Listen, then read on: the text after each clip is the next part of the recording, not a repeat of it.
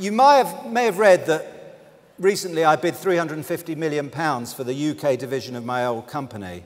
And this came about because I got a phone call from a newspaper saying that they're going to bid for Zales in America. I said, if they do that, they'll dump the UK.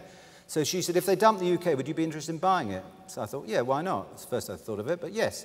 So she printed the next day that I'm going to bid for the UK division of Signet, which is the renamed Ratner's Group. So a Sunday paper then phoned me up and said, how are you going to pay for this?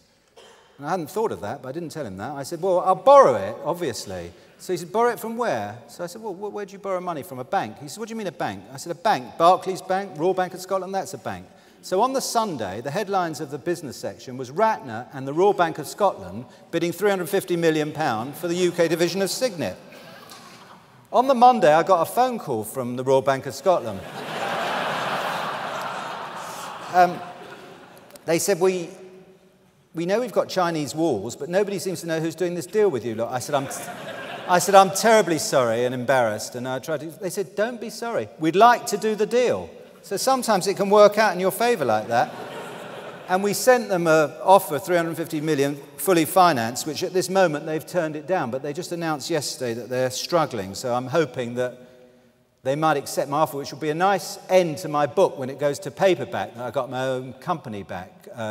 I'd be delighted about that. But anyway, I'm not holding my breath. But just finally, just to show that you can never predict the future, the Sky phoned me up and said, we're doing a programme. I said, well, another one of the biggest idiots. They said, no, we're doing a programme. We want you to help companies out of difficulty.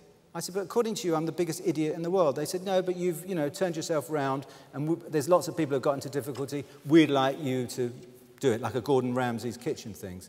So I said, well, that sounds as boring as watching paint dry. They said, we've got a programme on that already. But I said,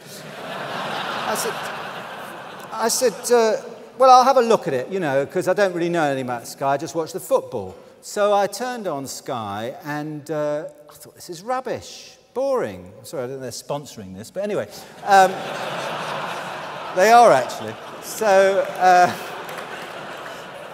I said, I have got some dignity, And then they said how much they're paying me, and it would help my book. So I said, OK, I'll do it. I haven't got that much dignity. And somebody said, what happens if you say something stupid and you crash your new business? I said, well, I'll just start all over again. Thanks a lot.